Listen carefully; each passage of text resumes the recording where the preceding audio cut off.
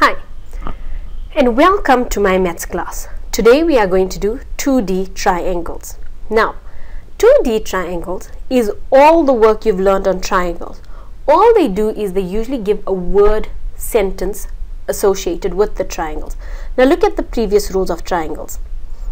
Where we had said you'd always choose an angle, you mark your OA and H, you'd look at what you have, and then you'd calculate it from there.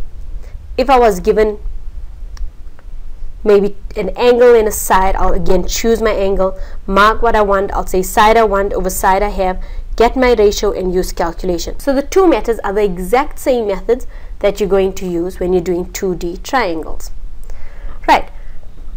They tell you that a man is standing 15 meters from the building. So they give us that is 15 meters. What you should know is that buildings are not usually built except on 90 degrees.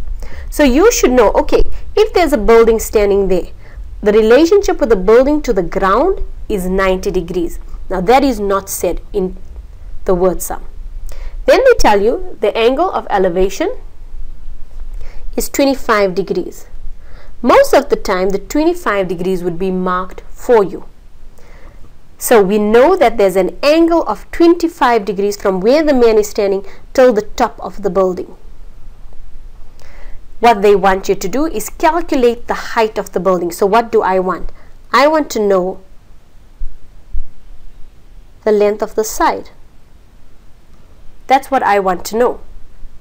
So we're going to use the same rules. Choose our angle.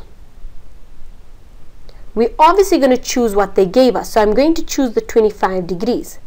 Then I'm going to mark my O, A, and H. So the 25 degrees opposite is my O.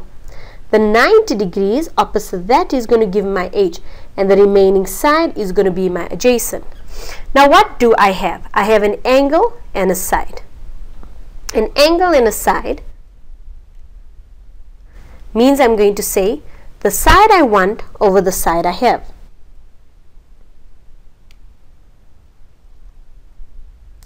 All this has been previously done in our triangles. If you are not familiar with it, go back to this video before attempting 2D triangles. You'll see it says choose your angle, mark your O, A, and H. Side you want over side you have equal to the ratio. If you are not familiar with this, go back to that video and learn it before attempting 2D triangles. Okay. Alright, so we have side you want, which is O. The side I want is my O, over the side I have, which is my A. Now O over A. O over A is 10. So I'm going to make it equal to 10. And which angle did I choose? I chose 25 degrees. Then I'm going to substitute what I have. I don't have O. I have that A is 15. Multiply by 15, multiply by 15, press it into your calculator, and you would have had that O is equal to 6,99. If you round it off, O is equal to 7. So the height of the building, is equal to 7 units.